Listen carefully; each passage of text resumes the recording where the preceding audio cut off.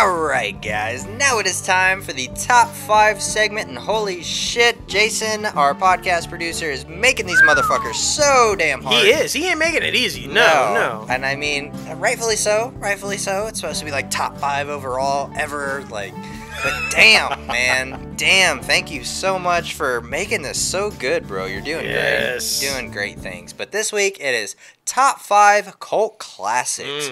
Holy shit. Like, it's so hard. This one was tough. Going back and thinking about it, and I mean, there's multiple movies that have been on other lists of ours, other top 5 lists of ours. Sure. But, I mean, I'm trying to think about, and for my list anyway, for at least most of them, I was trying to think about huge cult standalone movies, that didn't have, sequels or anything like that. But like I said, the majority of my list. Number 5 for me is Office Space. Stabler. I'll burn down this fucking place, Stabler. But I mean, Jennifer Aniston, fucking Lumbar. Oh, yeah. I mean, that movie was it was basically The Office, the movie. It was so good. It was so good. I mean, so many people that went on to do bigger and better things in that film, and I mean, not a lot of people watch that one because it's hilarious. It's just dry as fuck, so funny. Gary Cole, that's my maybe the most favorite role I've ever seen him in. Right? He's just fantastic in that film. I don't know any other way to say it. I know. Just brilliant. Okay, my number 5, Mr. Kurt Russell. Escape from New York. Snake. Yes. If you've never seen this movie, watch it. It's like a classic 80s, action adventure film, but it is the most twisted out there kind of a thing you will ever see. It's just brilliant. Like you said, I don't know how many people really saw it, but it most definitely has a huge cult following. If you were born or anywhere near or in and around in the 80s, you watched this film. You love this film. So, and if you're a Kurt Russell fan, they're constantly talking about a sequel to this thing, or a reboot to this thing, but it never kind of happens. So, and I hope it doesn't, because that would kill everything as far as its cult status. Yeah, exactly. Escape from New York. Just leave it alone. My number 4, taking it back to the 70s, late 70s, The Warriors. Yes. Come out to play. Yes. Such a good one. It is about proud of you, a 70s film, right? Man. Fucking gangs of New York, basically. Yes. Everybody has their own cliques, and they were just trying to get back to Coney Island. This group of guys, they got framed from some shit they didn't do, but it was just so damn good because each one of the gang members are their own individual person that is probably their own individual personality traits that could be found in all of us. We all have the aggressive side, we all have the quiet side, the thinker, we all have the leader status, we all have the backseat status, and I feel all of those different aspects of oneself were shown in this gang of guys. So it was so good, man. So good. And then Rockstar Games did a Warriors video game, which was so badass. So good. So, yes, number 4 for me, The Warriors. Good. Yeah. I love the explanation, too. Yeah. Fantastic. Great. Number 4 for me, started as a cult classic, then kind of found some ground, and then when Quentin kind of just took off, and now everybody has seen it. Everybody. But when it first came out, it was kind of one of those rare, not everybody saw it. If you did see it, you were questioning, what the fuck is this? What am I watching? Pulp Fiction. Yes. Pulp Fiction. So damn good. Man, the briefcase, the dancing, and just Bruce Willis, Ving Rhames, all these insanely awesome people, Uma Thurman, John Travolta, all these crazy people in this film. It was just epic. Yeah.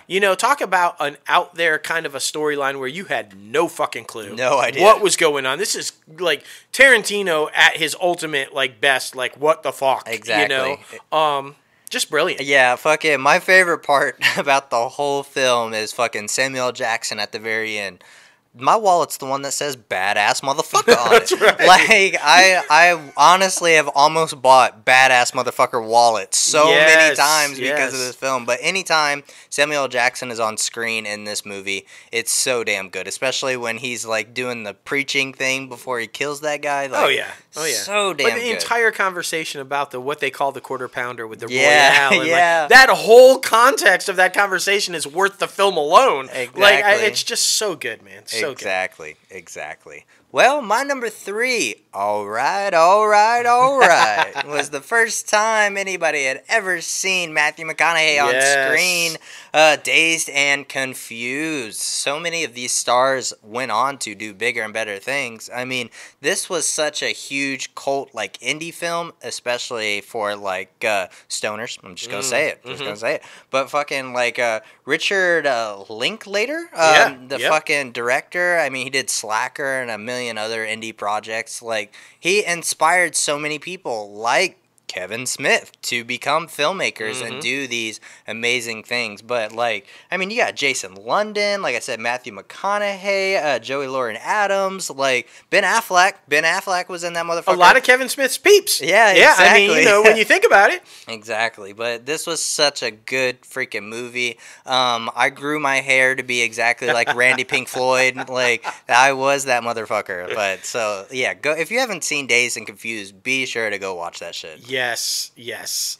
My number 3 is yet another filmmaker who inspired an entire generation of filmmakers to come up and do their thing. I'm talking about Mr. Sam Raimi. And if you know Sam Raimi, then you know where I'm going with this one. My number 3, The Evil Dead. Bruce Campbell. Groovy, baby. I mean, it is the epitome of cult horror movies, okay? Yeah. I mean, so many movies have tried to spawn off of this and follow in this kind of a genre of horror, and they've all failed miserably. Yeah. Like you just, what Raimi was able to do with Bruce Campbell and pull off in that film was absolute. And the sequel was good, Army of Darkness. I mean, and I didn't hate the new remake with Jane Levy. I thought it was kind of good, but I just don't think you're ever going to capitalize on what Raimi was able to do with that's just pillow talk, baby. I mean, like, there are so many, that's my boomstick. Yeah. So many lines that Bruce Campbell delivered in that film that are like iconic one-liners now that people say relentlessly. Like, I can't even tell you. Right. It's one of those films that once you see it, it's with you forever. Yeah. So, Evil Dead. The Evil Dead. Evil Dead. All right, my number 2.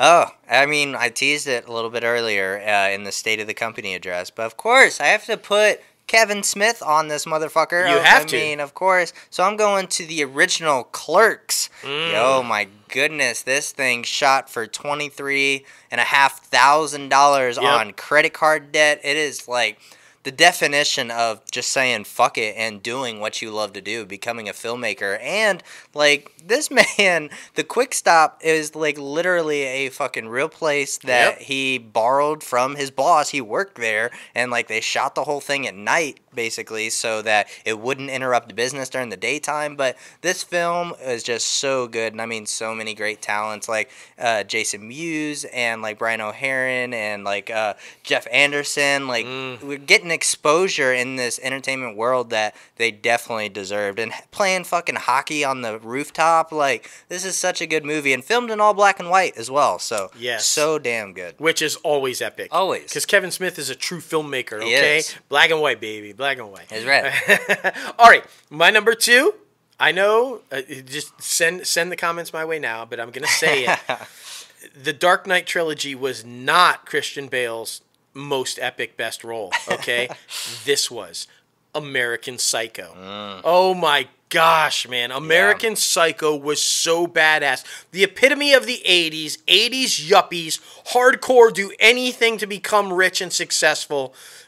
This guy, psychopath, just killing people, chopping them up. Right? I mean, just like playing to the music of Huey Lewis. And just like, it was, every time I watch it, it is so badass. Hell yeah. Reese Witherspoon, a young Reese Witherspoon is in there. Just, it's an amazingly epic look at the 80s is how I view it, in giant contextualized, over the top, craziness. But and they tried to do like a remake of that with Mia Kunis, like a female version. She was apparently a survivor of one of the victims of the original.